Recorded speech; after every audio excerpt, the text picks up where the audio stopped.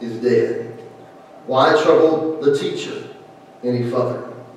As soon as Jesus heard the words that was spoken, he said to the ruler of the synagogue, "Do not be afraid, only believe."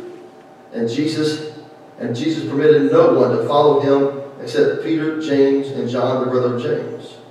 Then Jesus came to the house of the ruler of the synagogue, saw a tumult, those who were weeping and wailing loudly. When Jesus came in, he said to them, "Why make this commotion and weep? The child is not dead, but sleeping." And they ridiculed him. The King James Version said they laughed him to scorn. But when Jesus had put them all outside, he took the father and the mother of the child, and those who were with him entered where the child was lying. And he took the child by the hand and said to her, "Talitha cumi," which is translated, "Little daughter, little girl, I say to you, rise." Immediately the girl arose, walked, for she was 12 years of age, and they were overcome with great amazement. But he commanded them strictly that no one should know it, and said that something should be given her to eat. A very powerful story in the Bible. Right here in Scripture, chapter before, Jesus performs a miracle. Him and his disciples are in the boat. Winds and waves are crashing against the boat. The Bible says that Jesus was asleep on a pillow. I love when the Lord, the Bible is very specific. He was asleep on a pillow. He wakes up, calms the winds and the waves, comes across the sea into the country of Gadara, steps out of the boat, first part of Mark chapter 5, at a half a mile distance, a man possessed of 5,000 demon spirits is suddenly set free for the very first time. All this is culminating. All this is going on, and Jesus is doing miracle after miracle after miracles. Then we come to verse 15 of Mark chapter 5. What blows my mind. And I want to help you out today, church. Mark chapter 5, verse 15. After the demon-possessed man was set free, it says in verse 15, "Then they came to Jesus and saw the one who had been demon-possessed and had the legion, sitting and clothed in his right mind, and they were afraid." That scripture verse, they saw the man who was demon-possessed, went a wild-eyed lunatic, run around naked, cut himself, allowing the demons to tell him what to do anymore, set free. And they saw him sitting there, clothed in his right mind, and they were afraid. They were scared. That is a picture of the church in America. That is a picture of this church. And today, it's about to change. I was hoping he'd say amen, but if you don't want to change, that's your business. I don't know. What do I mean by this? What am I saying today? You see, friend, Jesus took a boat ride to Gadara. Man was clothed in his right mind, and it scared everybody. You know, we can go through life, go through church, go through the motions, doing church, showing up every once in a while, showing up just on a Sunday morning, showing up every so often, doing our little Christian thing we're supposed to be doing. Can I tell you, people can get so used to what is not right, that when God makes things right, it scares everybody. Yes. Yeah. That's right. I said, people get so used to what's not right, and when Jesus steps in and makes things right, it scares everybody. Everybody gets afraid. What do you mean, preacher? What are you getting at today? Do you understand? We can get so used to dead, dry church, which is abnormal. When God makes the church normal, it scares everybody. Amen. What do you mean, what's normal? Normal is every time we come together, signs and wonders take place. Yeah. Miracles happen. Souls are saved. People feel the Holy Ghost. People are good. It's so good. That's normal. But when God makes the church normal again, it scares everybody. Now, I'm not preaching today to be your greatest preacher, your favorite preacher. I'm not preaching today so I can be on TV. I'm just letting you know this is a word from the Lord for this church at this hour. And we need to wake up and realize something here, friend. God wants to make the church normal again. Yes. We get so used to dead, dry church. When God steps in and makes it change, it scares everybody. You know why? Because we can't have a hand on it. We can't control it. Oh, don't get quiet on me. When God gets to moving, friend, you can't put your hand on it. You can't even try to stop it. Ask old Uzzah. Some people call him Uzzah or Uzzah. In 2 Samuel 6, the oxen stumbled, and he tried to put his hand on the presence of God, and he dropped dead. You try to stifle the move of God, I know what God might do. Amen. Jesus, help us today. And the sad thing is, when God steps in, Jesus steps in, and makes the church normal again, people want to leave and go to another dead, dry church somewhere else. Well, I'm going to leave here because I didn't get my way, and I didn't get what I wanted, and I didn't get to be what I wanted to be, and I'm going to find me a perfect church. Let me tell you something, sister, when you get to that church, it won't be perfect no more. Hallelujah.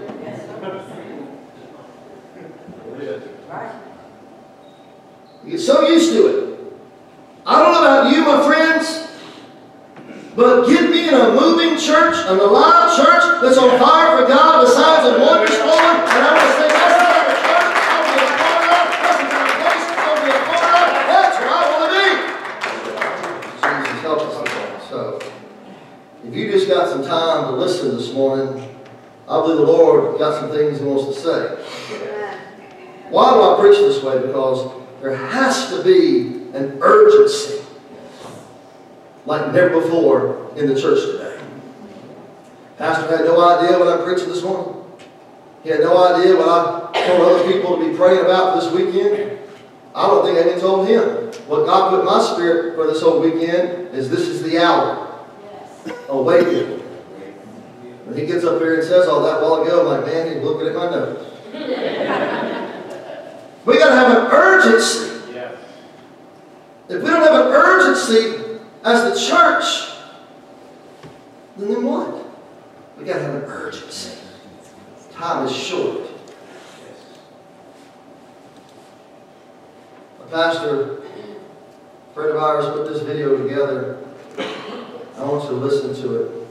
He speaks very clearly about how we need to have an urgency.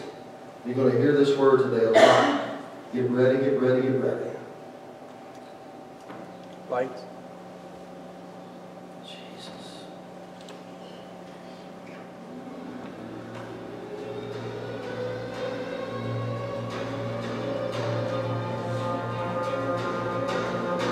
That's what the Holy Spirit said.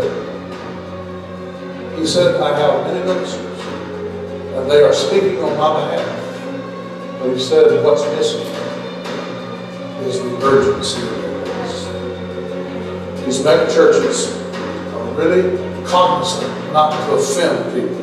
And they're really careful when they get up and preach to people. Everybody leaves out there feeling really good. Preachers refuse to preach on the coming of Jesus Christ. Where's the urgency? I have never seen America in the place where we are right now. If you think that all the persecution is going to remain in Iraq against the Christians, you better think again. It's already coming into this country right now. If we don't tell people what they need to hear, God's going to hold us accountable and their blood will be on our hands. Whenever we preach, we've got to preach with an urgency in our voice that we need to be right with God if anything should happen to us. There's things right now in motion that may change our nation almost overnight. And for me to stand here and act like everything's all right, I can't do that. The politicians in Washington, can do that and lead you to believe that everything's going to be okay. But in the house of God, there's got to arise a siren that says, blast, blast, blast, attention, attention, attention. Things are changing and they're changing quickly. We've got to have preachers in the pulpit that will say, watch out! Warning! Warning! Red light! Warning! People know something's going on in the Middle East. I know something's going on in Iraq, in Iran, in Damascus. They know about Iran. And people that's not even scripturally literate are trying to answer these things, and they're missing it a million miles. And God's saying to the preachers, get up and tell them. It's time to talk about what God's doing. People are seeking the Lord. People are seeking Christ. And if they don't find Him in the church, where are they going to find Him? I have a question. Where is the urgency? People are seeking the Lord. People are searching for the Lord. And if they can't find Him in the church, where are they going to find Him? There's got to be an urgency. The Holy Spirit is stirring, friend, once again. This message this morning, you may not see it at first. You may not totally understand it at first. Well, I believe towards the end of it, you're going to finally get the whole picture. We read the passage of Scripture, Mark 5:21 through 43. There are two people in that passage of Scripture. With the number 12. The woman had an issue of blood for 12 years. Jairus' daughter was 12 years old. I don't believe in numerology, but I believe in Bible numbers for a reason. What do you mean by that, preacher? Bible numbers remain the same all throughout Scripture. Understand, 2 through Scripture is 2 through Scripture. What do you mean? Number 1, anytime you see the Bible, means unity, independent existence. It says, Deuteronomy chapter 6, here the Lord our God is one. Zechariah 14 says, the Lord shall be king over all the earth. That day there should be one Lord and His name one. Ephesians 4 says, one body, one Spirit, one faith, one baptism, one God, who is the Father above all. The word one means unity and independent existence. The number 2, when you see in the Bible, represents increase or addition. It stands for help. It stands for fellowship. Ecclesiastes 4 says 2 are better than 1. When one falls, He has someone to pick him up. Number 2 also represents testimony, confirmation. How many times in a business meeting you hear people say, I second that motion?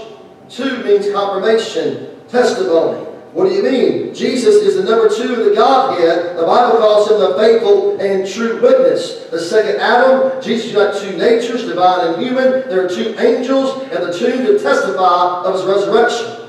The number 3 represents divinity, the Trinity. Number 4 is the number of the world, creation. 4 seasons, 4 directions, 4 phases of the moon. 5 represents grace. 6 represents the number of man. Falls short of 7, which means human error, human failure. We go through all the numbers we want to today, but I'm trying to help you understand something. The woman had a flow of blood for 12 years, and the little girl was 12 years old. 7 means completion, fullness, accomplishment. 8 means new beginnings. The number 12 represents government, God's elect, the church. You may not see it at first, but I'll help you out this morning.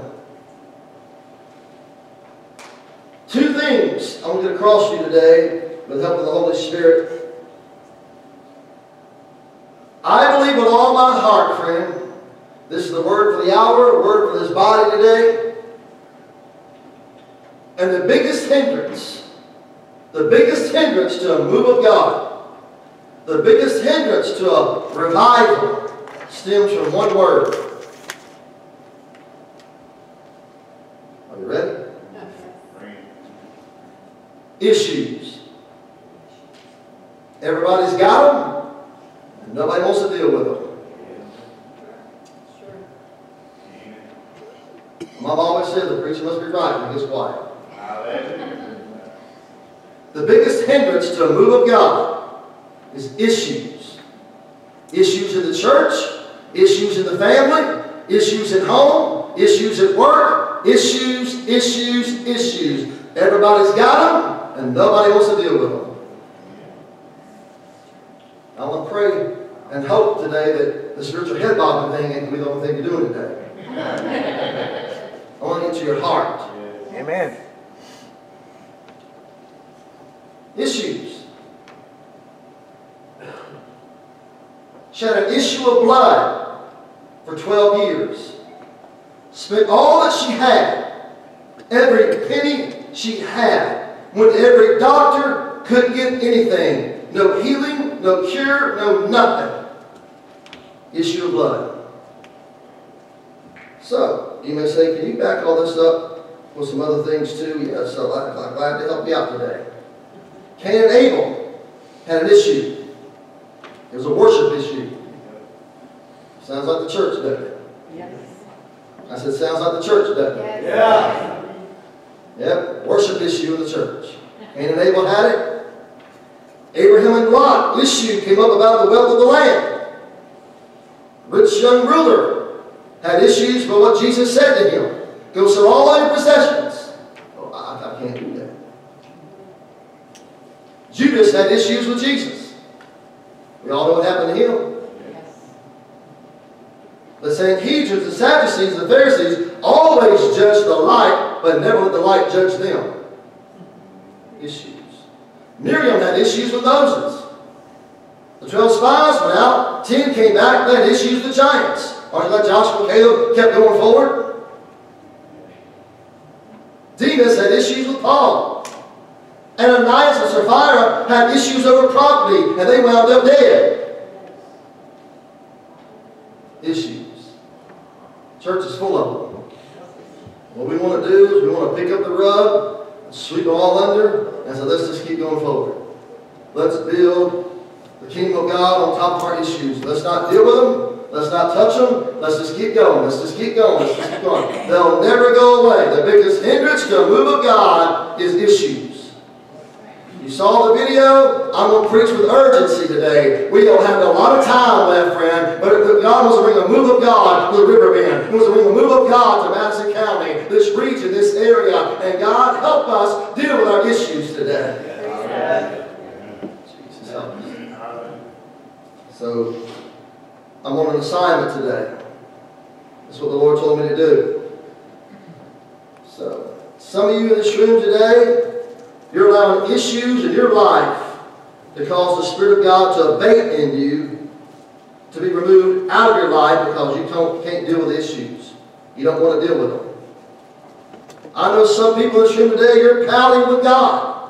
You're hurt with God because He didn't do what you thought He ought to do, and He didn't do it through the person you thought He was going to do it through, and He didn't do it how you wanted Him to do it. Now, all that makes sense? So you got an issue with Jesus. You got an issue with God because you're just upset because He didn't do it like you wanted Him to do it, and He didn't do it the way you wanted Him to do it. And He says, you know what, I've got something bigger and better if you just trust me. But you know what, you can't handle that because you want it to be done the way you want it to be done. Guess what, it don't work that way. Well, my. Two things here. The woman with the issue of blood represents the established traditional church. You may not see it at first, but we'll help you out. The established traditional church. The young girl, 12 years old, the daughter, represents the rising church. The church is about to rise like never before. As Pastor already said today, we're about to see an awakening like never before. God will wake the church up again and us to rise, an uprising like never before. So, I believe one with issue of blood represents the established traditional church. Can I help you out real quick? I thank God for my heritage, but not tradition.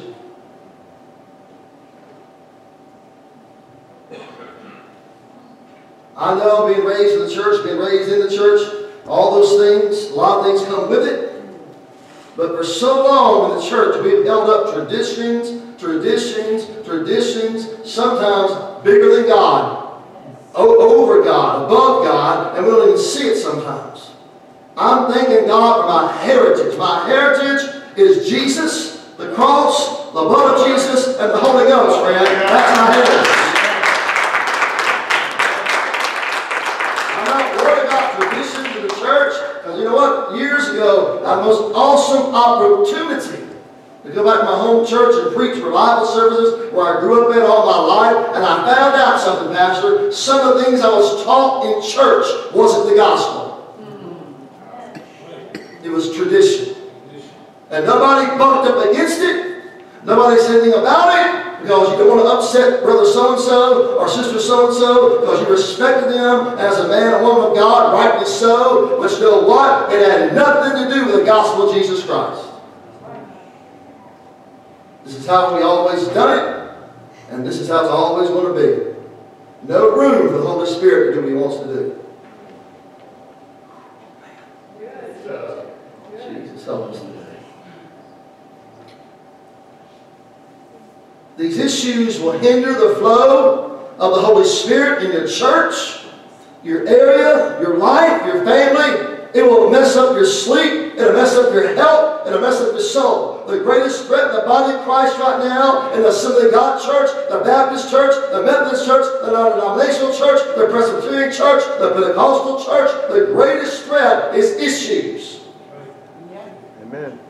She represents the one with the issue of blood, represents the established traditional church. Did you know that there are things that have gone on for so long in some people's lives, it will take Jesus to solve their issues. Yes, that's right. So let's just go right at it, because I know some of y'all probably wonder, man, what's going on here? Hallelujah. When I say established traditional church, there are people in this room today. There are people all across America and churches today who are living under somebody else's conviction. It never was their conviction. It was somebody else in the church's conviction.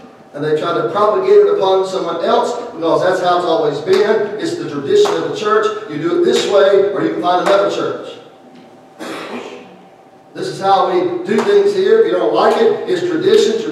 And there are people in this room today, there are people all across America today in churches who can't be free, who can't lift up their hands in the sanctuary and bless the Lord in true freedom because they live into somebody else's conviction.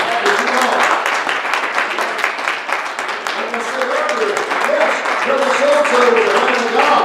Yes, Sister so-and-so was a great woman of God, prayer warrior, good Sunday school teacher. But guess what? It wasn't that person's conviction. It was Sister so-and-so's conviction. And guess what? You can't put your convictions on somebody else. That's right. And that's how the church has been built for over the years and years and years because we believe that's what we're supposed to do. Can I help you out? He wants to change the established traditional church like never before and cause an uprising like never before in Jesus' name. So, what issue are you talking about? Well, I'm glad you're thinking with me. Now, I'm not trying to be weird. I promise you I'm not trying to get goofy on you. But let's just be honest. She had an issue of blood for 12 years. Any married couple knows when that happens, you refrain from intimacy. When a woman has an issue of blood, God set the female body up for a reason. The way it operates, the way it flows, or you know what I'm saying? And any married couple knows you refrain from intimacy during that moment, during that time. The biggest issue, number one issue, is the issue of intimacy in the church. Nobody wants to get intimate with the Lord anymore.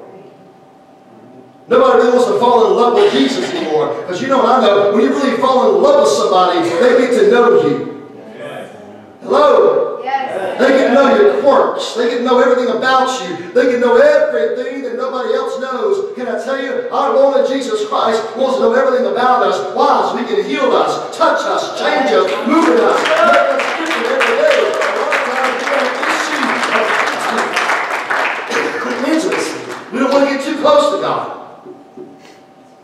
that standoff and distance relationship.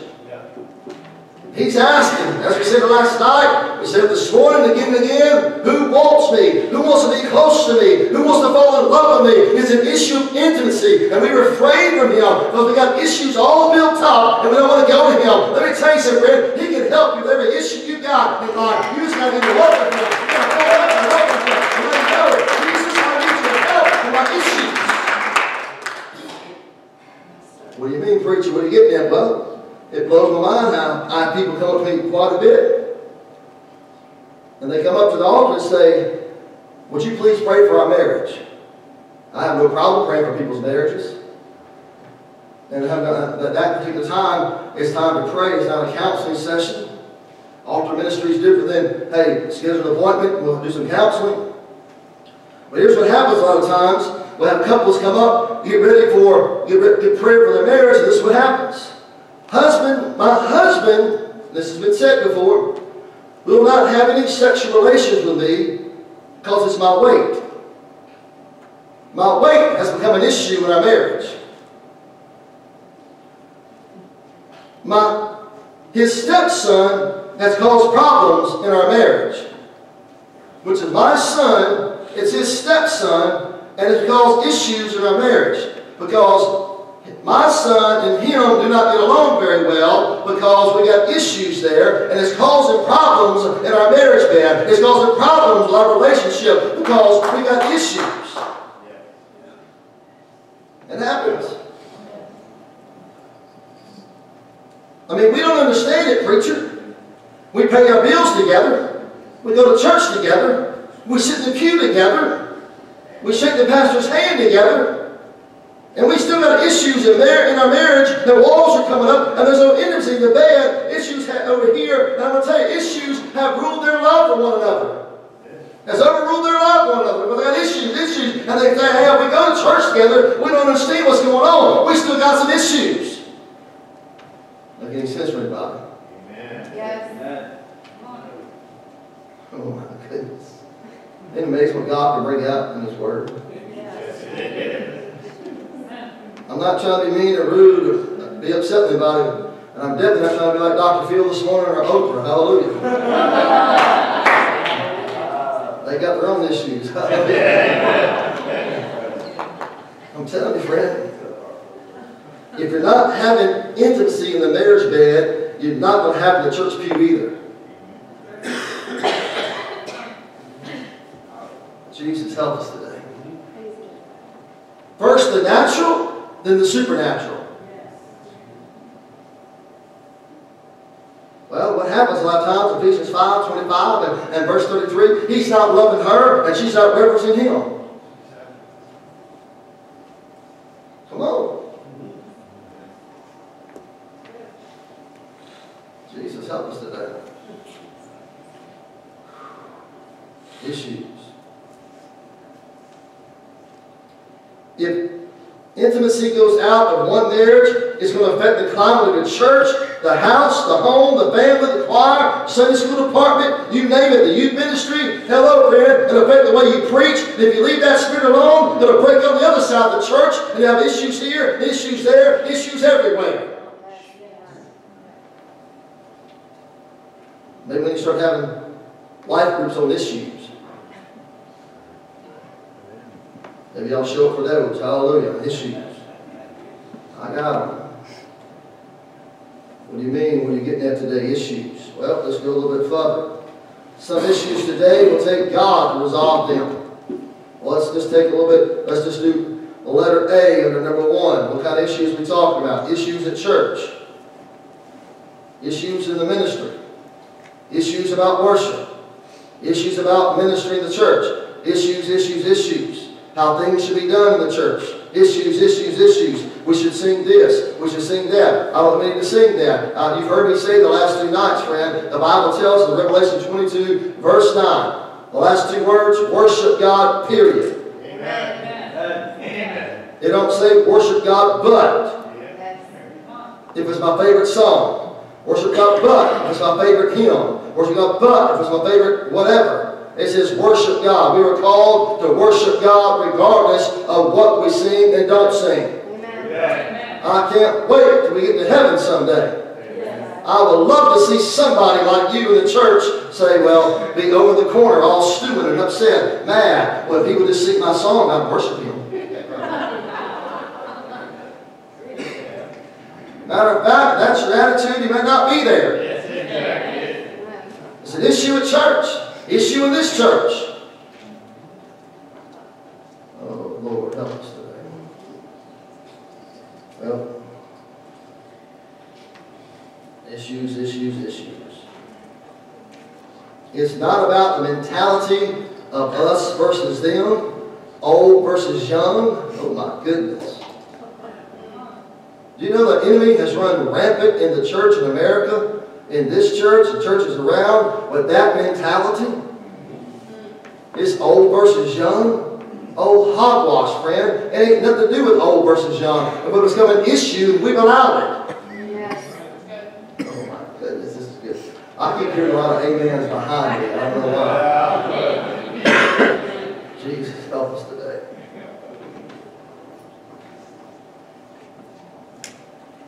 You know, it blows my mind growing up in the church. I heard people say it all the time. Well, I don't understand. Now, my generation was a little bit different, a little eccentric, a little crazy, and it's coming back around. The 80s is now the cool thing. And, you know, back in my generation, it was the cool thing to have purple hair, green hair, pink hair. Just people would do that, went through that trend, and it bothered a lot of people in the church. Like, I can't believe these young people will come in here with their hair spiked up here and hair spiked up there, this color, that color. And it blows my mind. The same ones that are saying that, they got blue hair, white hair, and gray hair. Hallelujah. And they didn't pay for it. They just grew into it. Hallelujah. You know what I mean? It blows my mind. Issues, man.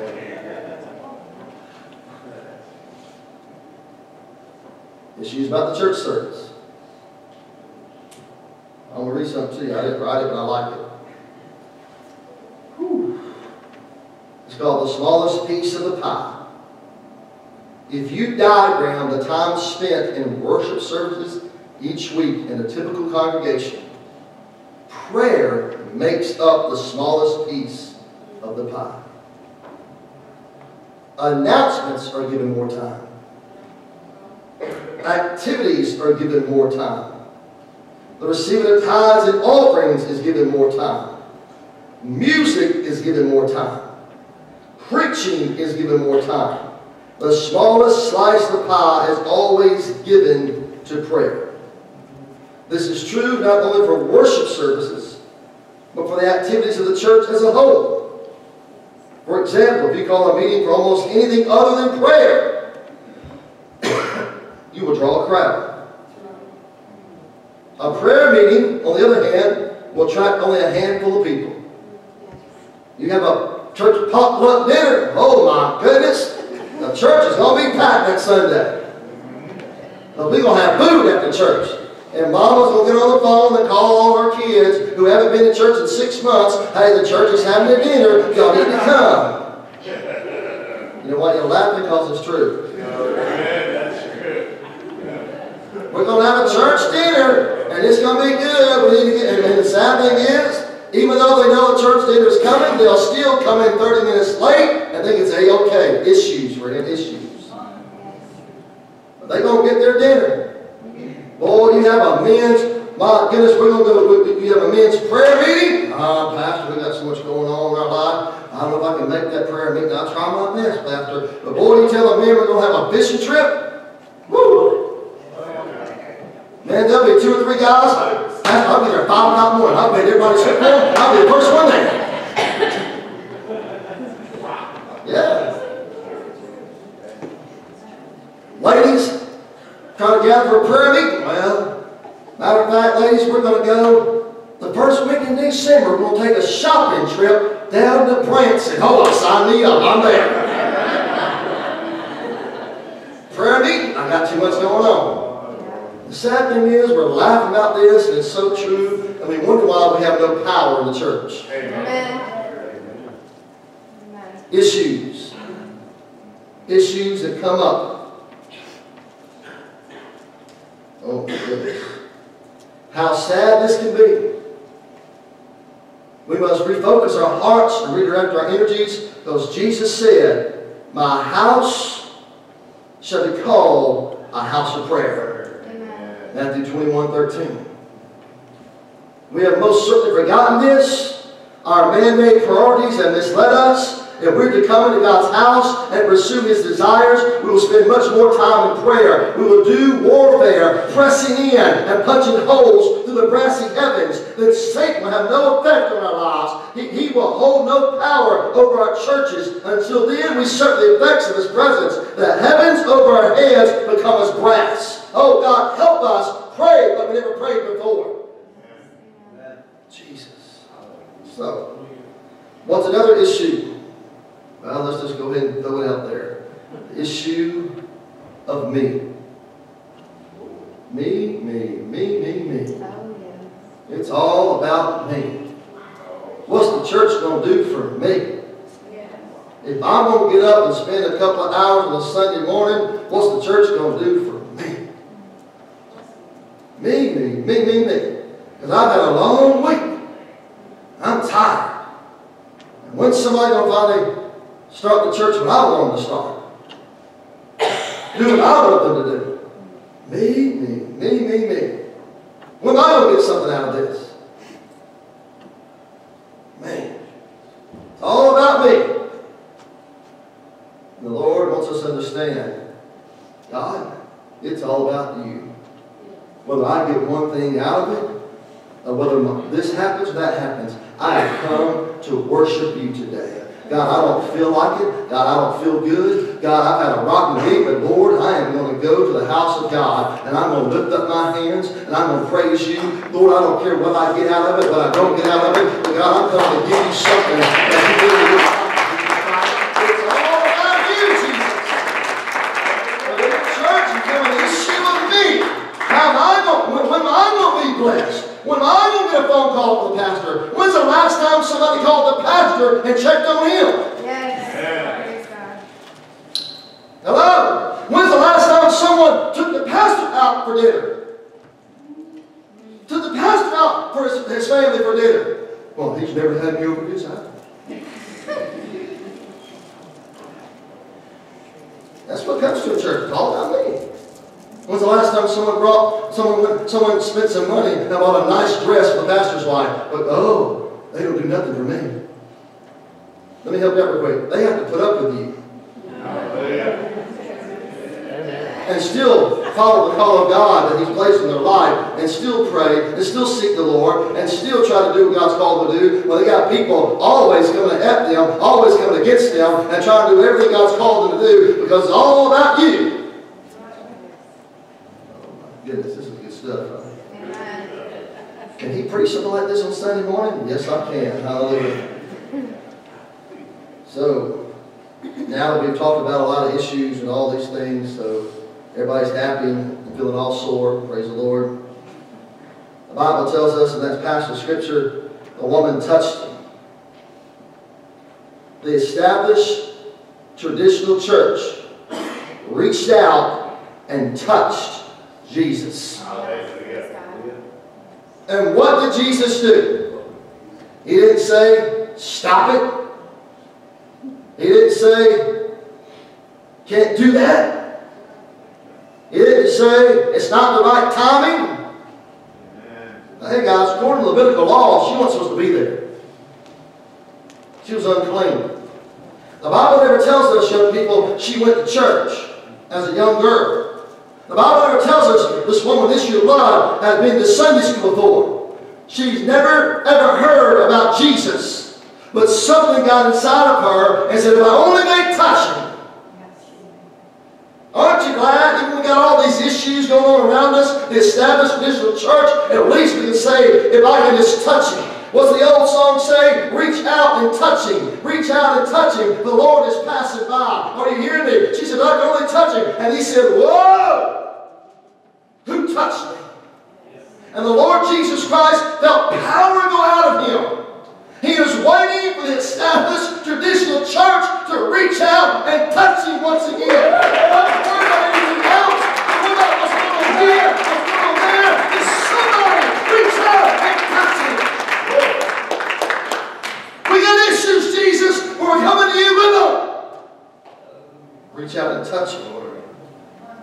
Aren't you glad he heals this woman?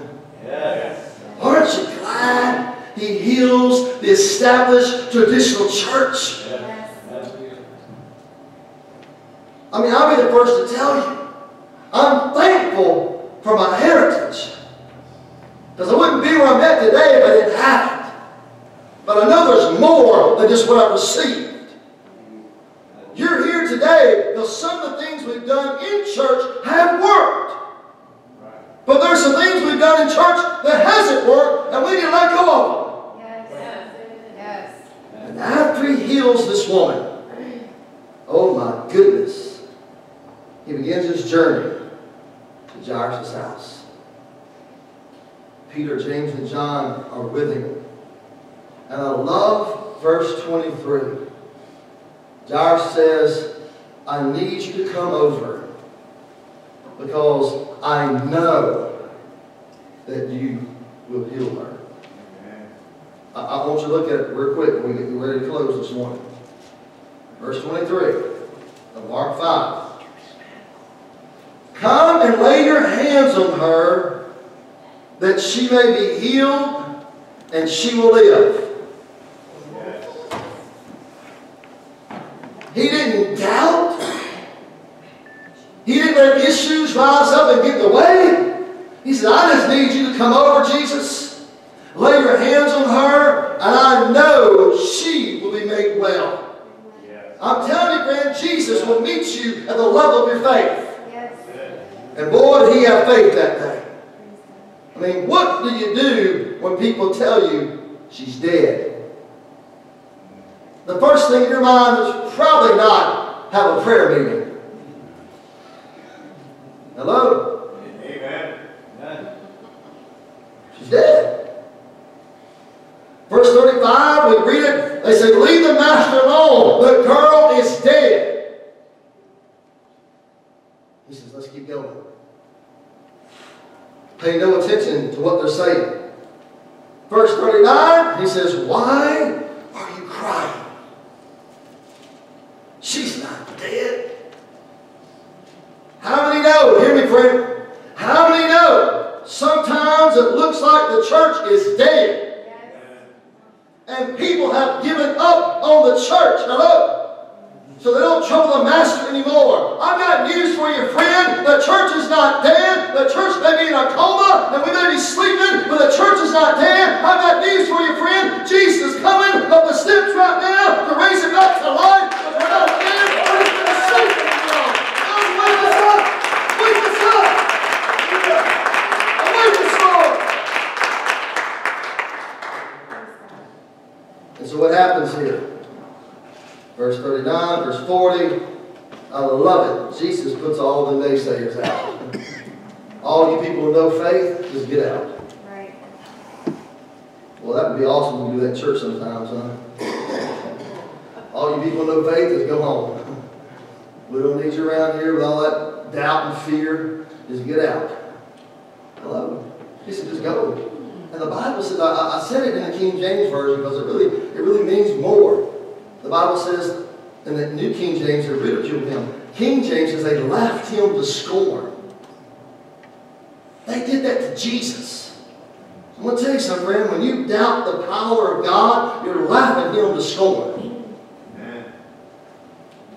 He said, just get out. Go. Don't need your lack of faith. So, they took their issues to Jesus. And Jesus heals them. Takes the mother and father, and she's healed. Before I get ready to wrap all this up today, friend, one of our biggest issues also in the church, I've said a lot of them today. I got time to go through all of them again. If you didn't catch the first time, I'm sorry. But a heart issue. Yes. It's a heart issue. Yeah. It's all about the heart. Heart issue. Our problem in America, it's not a Republican issue, a Democrat issue, economic issue, a racial issue. Oh, friend, help me out. It is not a political issue. It is a heart issue. Because when the heart gets right, everything changes. Everything changes. It's not going to take a new bill being passed, a new law being done, this or that, same president, new president, whatever we think is going to happen. It's going to take a sovereign move of God to move in God's people once again and say, we're going to initiate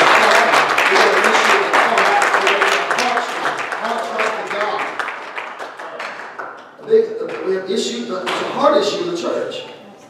What are you getting at, preacher? Let me help you out real quick. Your faithfulness wouldn't be questioned if your heart was right. I want that to sink in for a second. Your faithfulness would not be questioned if your heart was right.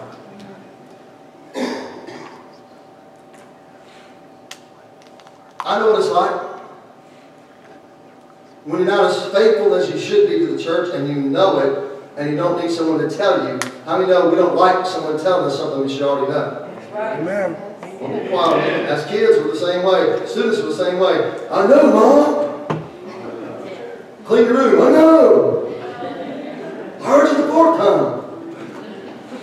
I heard you the 5th time. Nobody likes being told what to do when we know we should do it. The sad thing is we just don't do it. That's called sin of omission. I know y'all didn't think that, did you?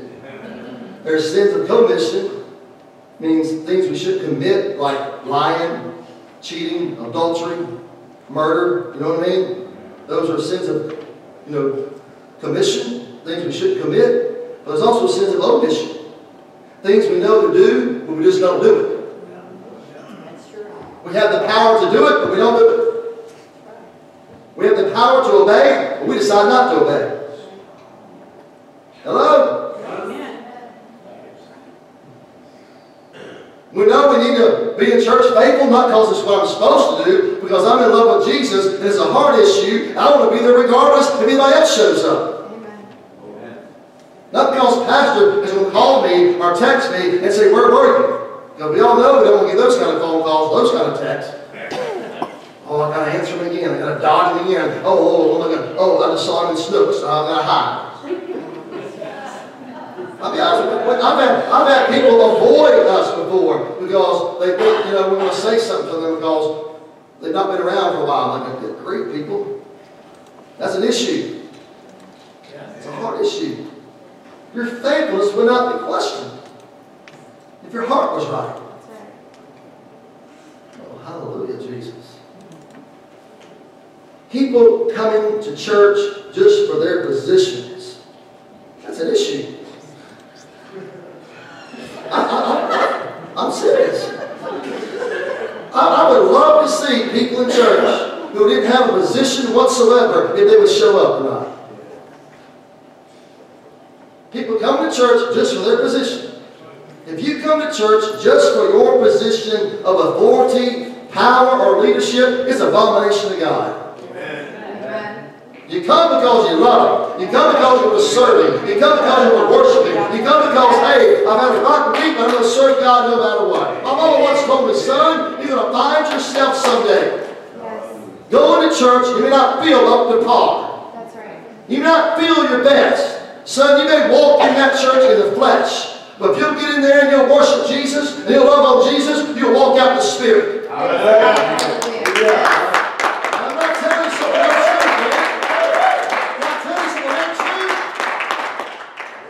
It's not a gimmick. It's not a thing. It's real moving of the Holy Spirit. Amen.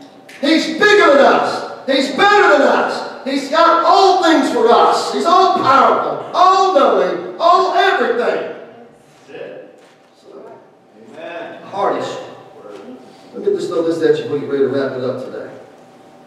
If we were as careless and half-hearted about our jobs or the things that drive us as we are towards God, desiring more of God, seeing souls saved, we'd all be fired. Yes. That's right. No lie.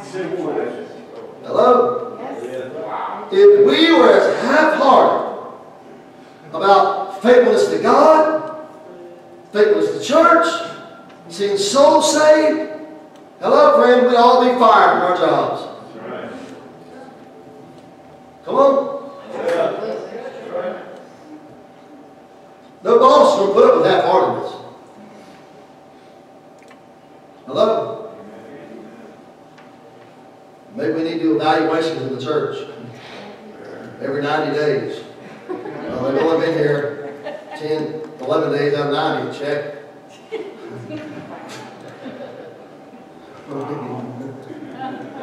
Jesus help us.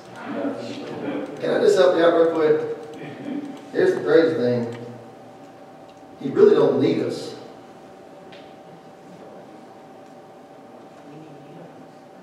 I said, he really don't need us. That's right. But he longs for us. He moves in spite of us, not because of us. My goodness, he used a donkey in the Bible. He can use anybody. Donkey, hallelujah. I need to wake some of y'all up. He used a reprobate in the Bible. God can do anything he wants to do. He's God. Issues. So we come to the last part of this message today. A young girl. She's 12 years old. 12 represents God's elect. Can I tell you something, friend? The established traditional church is still God's elect. I'm not coming down on anything. I'm not speaking down on anything. But the little girl is 12 years, God's elect. This little girl's whole life is 12 years. You hear what I'm about to say? This is where the whole message kind of came.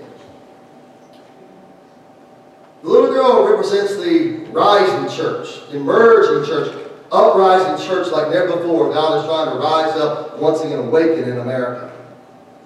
The woman with issue of blood, who represents the established traditional church, was sick and distracted with issues the whole time this little girl was alive. Let that sink in.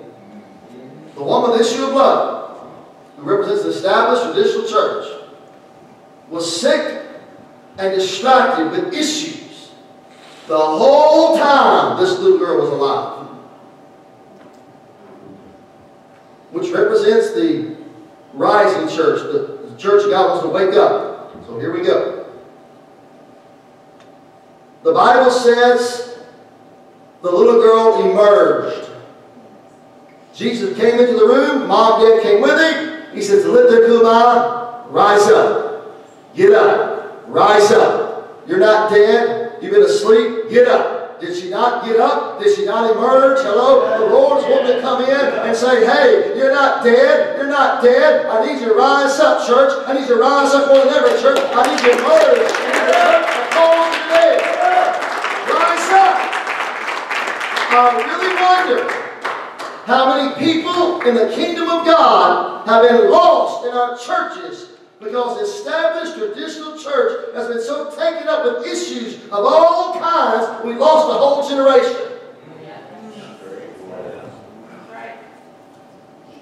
That should break your heart. I wonder how many people we've lost in the kingdom of God because we have the established traditional church caught up with all their issues. And we almost lost a whole generation because of that. Because we fight over color of carpet. We bicker and fight over what we should do and not do. A whole generation lost because the church was so caught up in issues. We can't even see that Jesus says, "I still want to come in. I still want to revive the church. I still want to blow the Holy Spirit in that place like never before. I still want to come in and do amazing things." So, some years ago, there was a segment on CNN News. Paul Azan was the person doing this certain segment of news that day. And this is what was spoken in this certain piece in the CNN primetime news, where thousands and thousands, probably millions, watched this and heard this. And the inscription of this newscast was "Trends in Mega Churches in America." She had a very prominent, well-known, older theologian on the broadcast. And she had a very young pastor on the broadcast just as well. And she asked this question to both of these gentlemen. And the question was this. Now this is on primetime CNN News in America. Why has the young people, young generation, turned away from the established traditional church? That was the question. Why? Why they turned away from it? And both of those men emphatically answered almost the same time. Because of infighting. Fighting inside the church. People having issues not dealing with them. And it's caused the young generation to say, I won't be a part of it. I won't be a part of that. Because all I see at home is that over and over and over. Why won't go to a church and all they do is fight? Yeah. I see that at home on a daily basis. What are you saying today, preacher?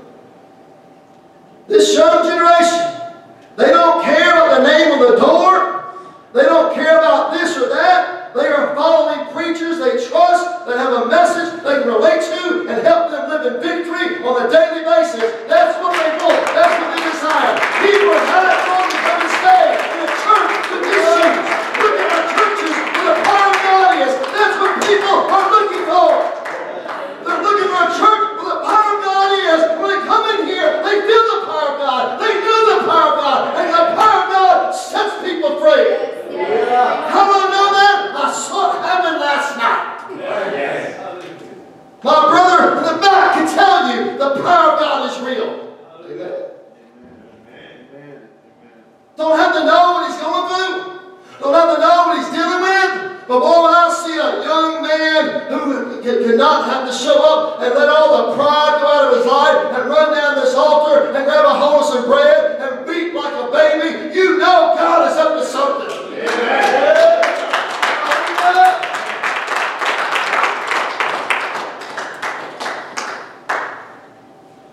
Jesus, help us today. It's the last thing that was ever said in this story. After she was healed, the woman with the issue of blood,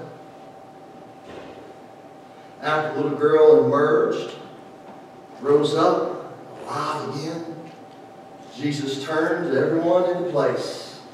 And he said one of the most powerful things that could ever be said. In verse 43, he said, feed her. Yes. Somebody go give her something to eat. Yes. We've got to learn how to feed a generation. He said, go feed her. Give her something to eat. Yes. You know what I know? When we get a hold of Jesus like never before, he'll feed us spiritually and he'll feed us physically. Amen. And we as a church, we got to learn how to feed a generation. Leadership is going to learn how to feed a generation. Moms and dads are here today. Grandma and Grandpa, I thank God for you. I'm glad you're here. But we've got to start learning how to feed a generation.